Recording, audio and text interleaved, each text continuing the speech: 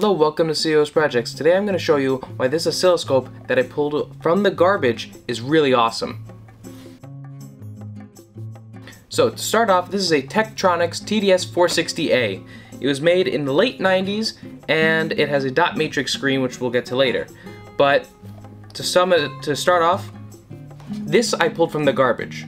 This was just laying out ready to be recycled, and thankfully the person who was about to throw it out let me take it home. So I use this a bunch of times. It's fully functional. I actually have bought some expansion cards for this, which I'll show you later. But to start off, let's just turn it on.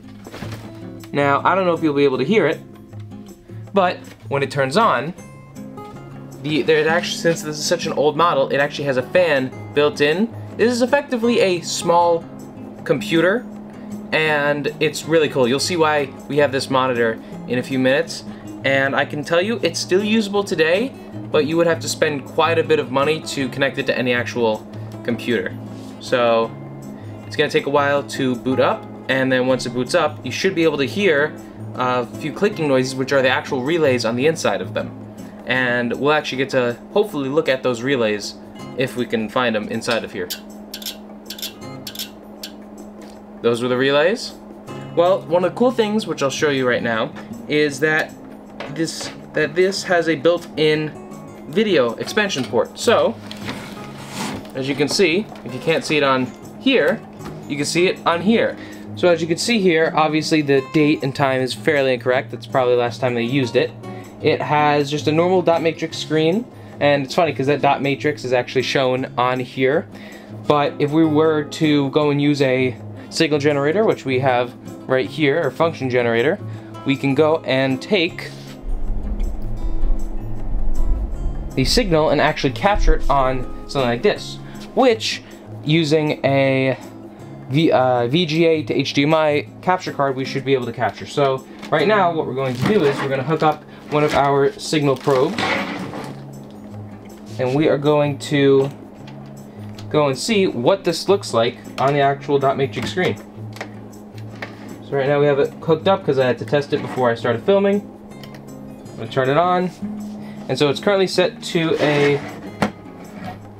If this wants to actually stay up, there you go, that fell off. Come on.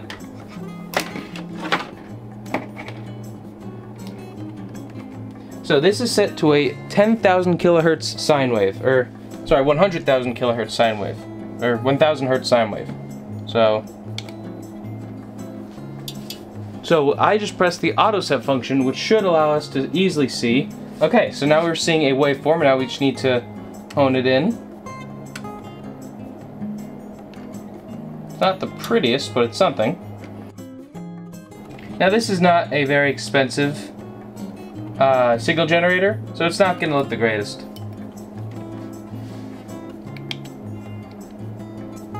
So that was the sine wave. Now let's see what it looks like for a square wave.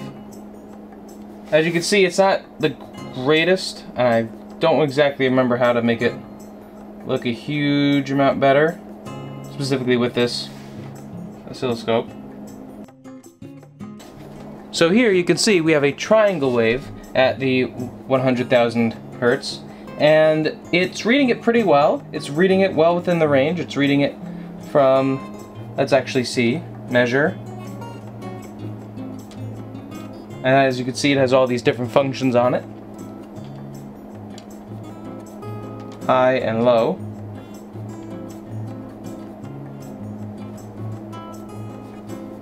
So I sort of messed up this part. What you're going to see is that the voltage high is 260 millivolts and the voltage low is 240 millivolts. And the good part about this is that it's reading a positive and negative absolute value, and that's really helpful because it means that it's actually reading the signal generator correctly. If the cell high was too much, in other words, it was 500 millivolts with a negative 240 millivolt low, it means that the total positive and total negative are out of range. The range is supposed to be set to 260 millivolts, so having it be within that range is really good. I really messed up trying to explain this here, so this is just me recording this while editing. Alright, so now that we see that it has captured the high, which 260 millivolts, and low, negative 240 millivolts, we're going to see what's actually inside of this type of machine.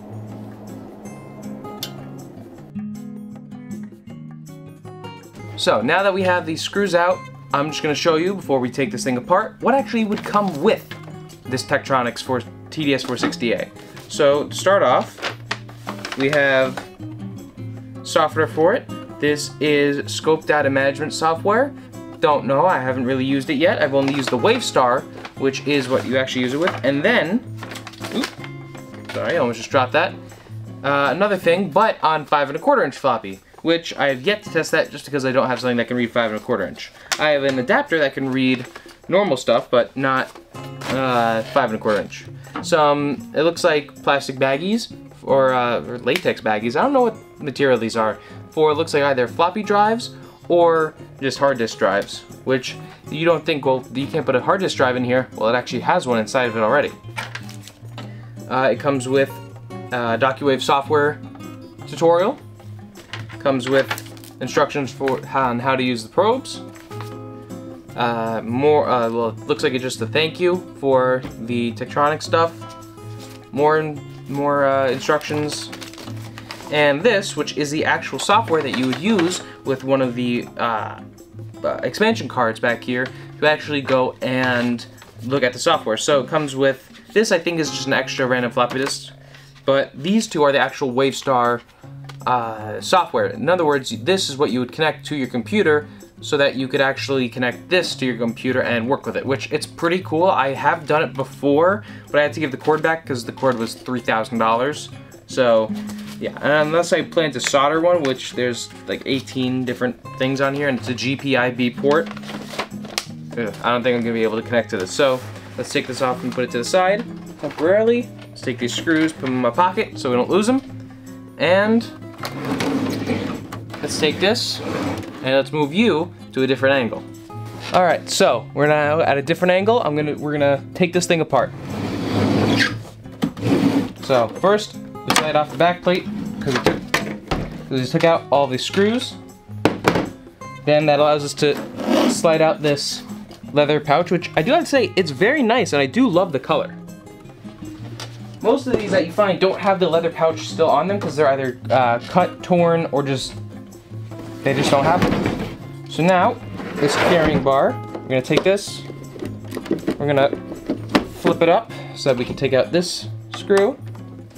Thankfully, all the screws on the outside utilize the same screwdriver, which is a T15 bit. So, knock that one out. There you go, and we push it out forwards. Now, by the way, in the meantime, I actually did discharge this. I just wanted to say that. So as you can see, none of the relays are done. They're clicking. So,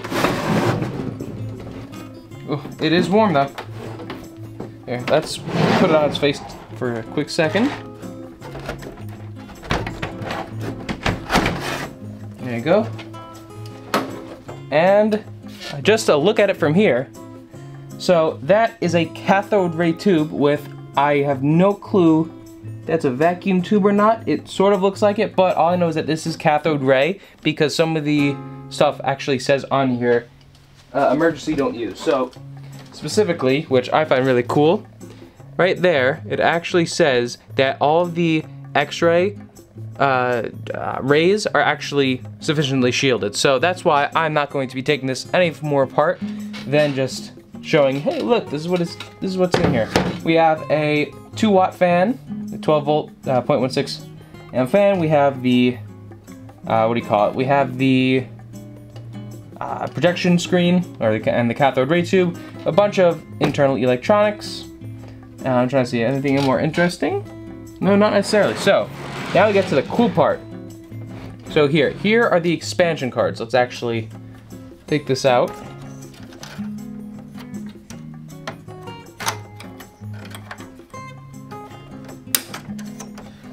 Now, I will admit that this did not come with all of the expansion cards in here. It actually only came with one, which was the one that's needed for the thing to actually function in the first place.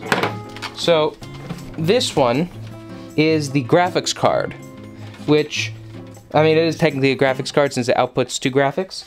And let's just quickly pop it out, just make sure we're not connected to anything else. You know what? It's connected to 5 different things, so I'm just gonna pop you off. And I'm gonna show you what it looks like.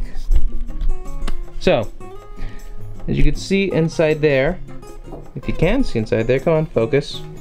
It's just a bunch of hand soldered, or maybe not hand soldered, but soldered on boards, nothing really interesting, no relays, nothing.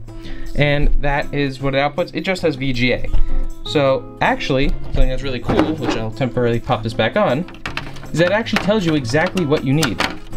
So as you can see, it tells you exactly video, GPIB, which this is the really expensive one that I would have to spend about $3,000 for a GPIB to USB cord, RS-232 port, and a printer port, which it says electronics compatible, but when you go and look, it's just all printers. So the one thing that came with the 2 cards, which is this one, which I'm pretty sure is just a computational card, which allows you to do more math, which it did come from college, so I'm not surprised. Also, here's just a quick view of the back side. A heck of a lot of stuff. And the weird thing is, right there, that's an IDE 40-pin connector. I know, because I was able to use one of my cords to connect certain stuff. I also have no clue what that is, this main part right there, but it's a mystery that we'll never know. So the 2 cards these 2 cards actually came with it. All these 3 did not. So I bought the RS-232 port, the RS-232 card, to see if I could get it to function, which that also came with the printer port. And as you can see, these use EISA, or extended ISA ports, which I actually do have a DC to DC adapter, but I'm way too afraid to plug it into here because I don't want to brick this thing. I mean, you can actually see how damaged some of these things are. I mean, look at that. The FET is literally at an angle. So, yeah, I mean, they're not really interesting. They're standard cards, but for me, it's pretty cool being able to actually add more to your already functioning oscilloscope. And they have these batteries, which surprisingly still work. They actually are able to maintain the same date and time. So that's really it for the internals of this thing. It's more just old tech, nothing really crazy. But I actually will mention one thing, because I know this from certain smoke detectors. I am 95% sure that that is what creates the x-rays. That tube right there, that plastic tube right there, because it's shielded in a specific way away from everything else. So yeah, and I'm sorry if the audio is weird. The microphone is pointed at the thing. So let's now go and talk about why I love this type of stuff and why you should go for these types of machines instead of the newer types. So while this is a older model of oscilloscope and it still does function, you might say, well, why should I buy it?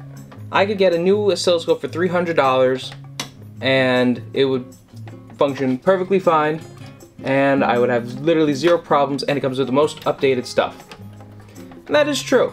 I was thinking myself about buying an oscilloscope.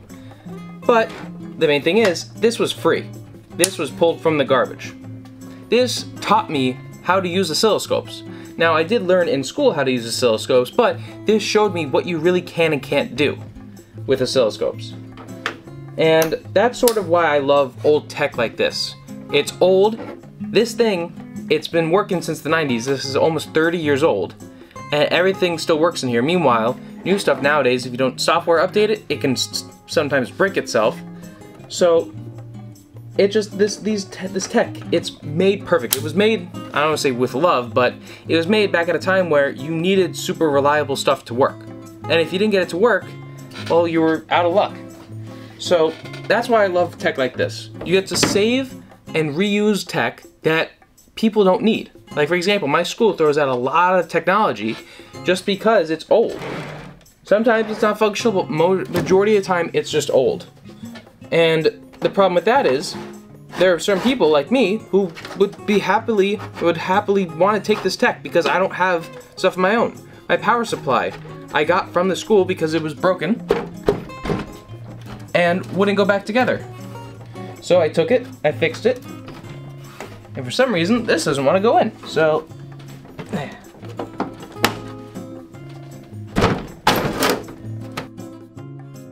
getting back to what I was saying. This type of tech, it's old, but it functions. And most times it's free. If you go to your local workshop or your local whoever and say, hey, I want to do some stuff, I can't afford an oscilloscope right now, or I can't afford a power supply right now, they definitely have these types of things. And they might be willing just to give them to you for free. Because it's old tech that nobody uses anymore. But if you can find a use for it, it's really awesome. I mean, I have some really old stuff that I still use to this day. Old tech, like for example, the 3200XS, an old computer. I use it for testing old stuff and old hardware. And I actually use it to connect to certain stuff like this. So, in other words, to end this all, if you like old tech and you don't mind using old tech, you just care about the functionality, these types of things, old oscilloscopes, old tools, old everything, are perfect for you. So I would suggest, go find someone who has old tech and say, hey, can I borrow this? And they'll probably say yes. So I'm looking at this after editing it, and I realized that I talked way too much, saying the same things over and over, so I just cut that little bit out and brought it all the way to the end. So if you're still watching, thank you so much, and now back to me in the past. While I'm screwing this in, I'm gonna wish you a good week, and I will see you next Sunday, 8 a.m. usual time. Thank you so much for watching. Have a good day.